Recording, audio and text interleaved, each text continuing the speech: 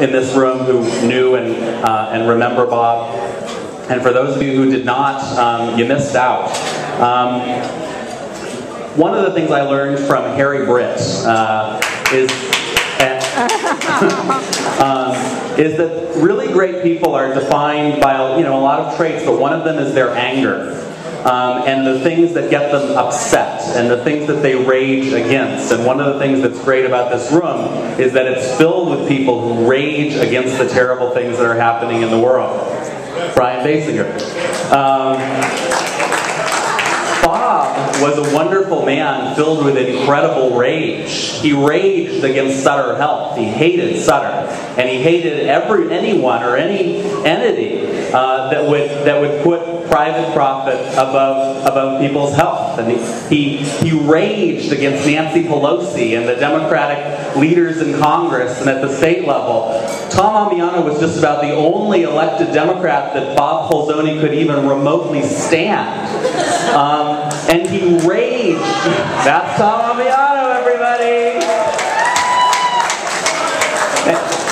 And he raged against people in our own queer community who either were passive about their own equality and weren't really going to push for it, or who failed to see the connection between their own struggle, our own struggle, and the struggles of all the other communities out there that are seeking justice.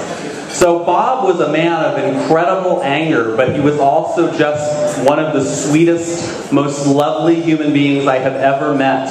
And I only had the privilege of knowing him for 2 years, but I learned how much he loved his friends, and how much he loved his Giants, how much he loved San Francisco, and how much he loved the Eagle, and how upset he would be about the loss of the Eagle, and how much he loved his activists, and he loved the kind of people who are in this room. And that's why I think Bob, throughout his life, always tried to be a mentor. I know he was a mentor to me. I know he would be so proud of Stephanie Ashley. He loved Stephanie.